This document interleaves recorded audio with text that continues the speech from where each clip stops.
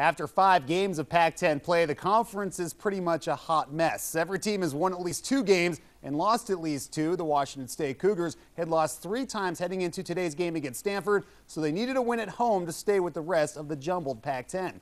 Cougar fans hoping their team can salvage a weekend split after losing to Cal on Thursday. Stanford opened up hot. Landry Fields gets the pass and finishes with the slam. Cardinals start on a 10-2 run. Cougs answer back. Klay Thompson finding his shooting stroke. That's 3 straight points. Then Marcus Capers in transition. The strong finish. That's 5 in a row for the Cougs.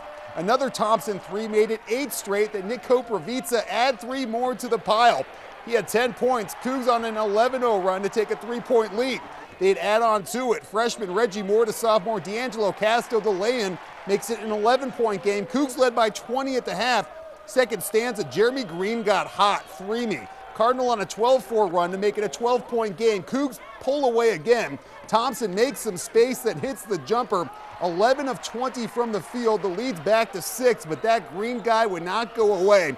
Word to your moms, he came to drop bombs. He had 24. 15 came from beyond the arc. It's 64-57. The home team answered again. Marcus Capers believes he can fly. Another solid game, 10 points, 7 boards. Then Thompson scored 27. This jumper makes it a 7-point game late.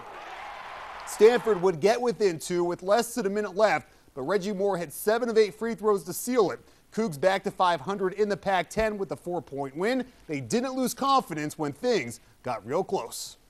All we knew is we had to get stops, and we wasn't in panic because we were the team that was winning. And in situations like that, you just got to run your offense and take time off the clock and knock free throws down, as Reggie did.